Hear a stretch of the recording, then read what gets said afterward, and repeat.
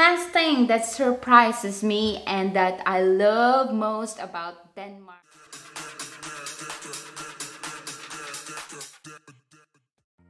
Hello YouTube friends, it's Christine. I upload videos of everything in Denmark in English, Danish and Tagalog. Well, our topic for today is about why I love Denmark.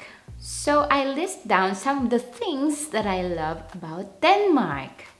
As a Filipina living in Denmark, there are still some things I get surprised when I meet Danish people from my work, from my family, circle of friends, and everywhere else here in Denmark.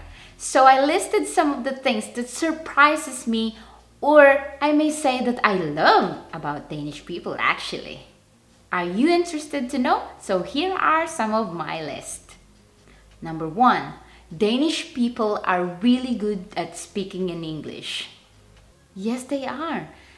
Maybe just like us Filipinos, English might be their second language because most people really speaks good English.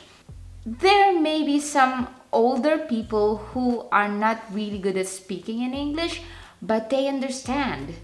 Of course, they love to speak their own language. That is why, as a foreigner, I recommend that when you arrive in Denmark, you learn how to speak Danish, or in their words, it's dansk.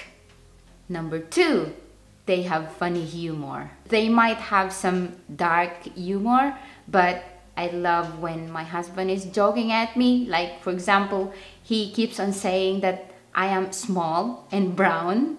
Yeah, you know what, small and brown, and sometimes it smells. Number 3, they speak directly. Like, if they mean no, then that means no. If they means yes, it means yes. There is no circular things that we Filipinos do. Yeah, they are very direct. Number 4, I get surprised when I see baby carriages just outside their houses. Imagine how much trust they have on their people. Not unlike in the Philippines, sad to say, you cannot just leave your baby outside your house. Number 5, the wish list. It's funny because during Christmas season or birthdays in the family, at least in my husband's family, you have to send them a list of the things you want, you wish for your birthday or during Christmas, and then the family will talk about this list and they put their money together so they will buy the thing that you wished for. I mean, you're not gonna get everything what's on the list, but at least you will get what you wished for.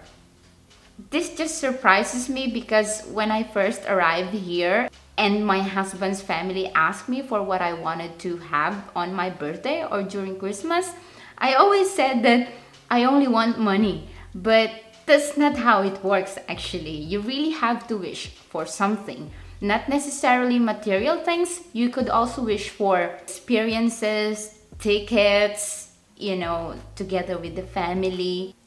That's actually a surprise for me. Number 6, family get-together.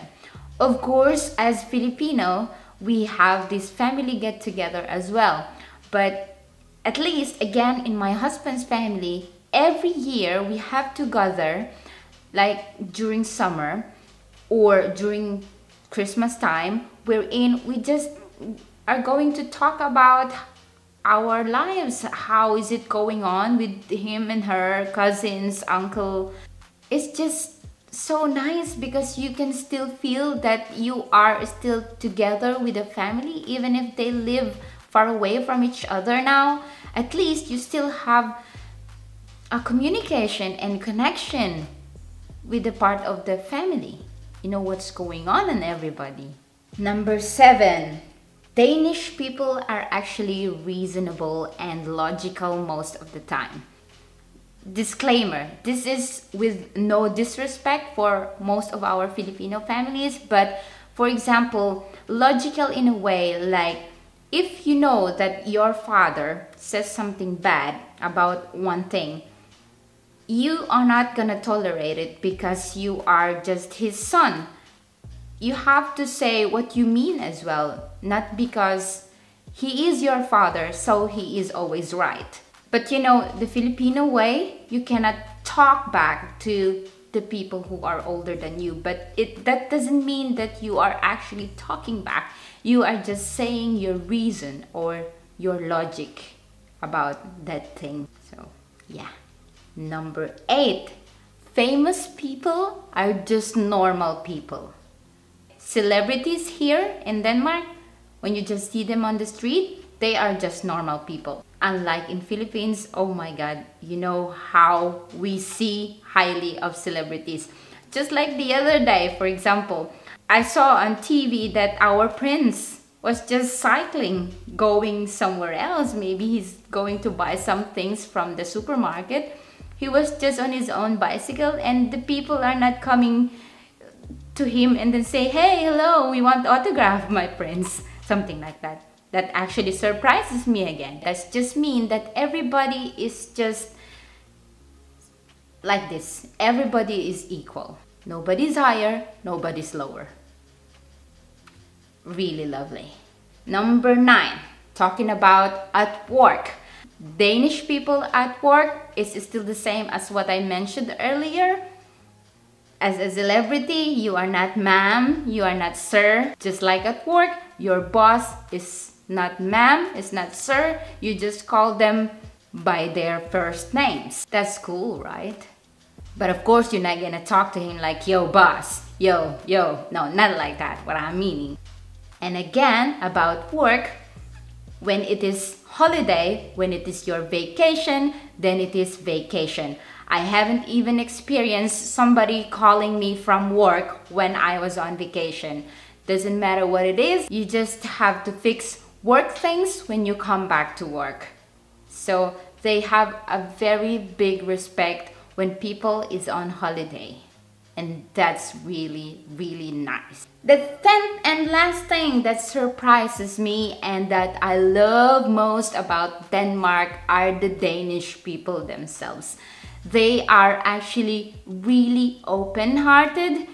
You just have to nod and smile at them. Like, for example, as what I've experienced when I walk him on the park. So people just nod and smile at me. It just makes my day beautiful already. So that's it. That's on my list of the reasons why I love Denmark. And I know it will keep on coming as time goes by.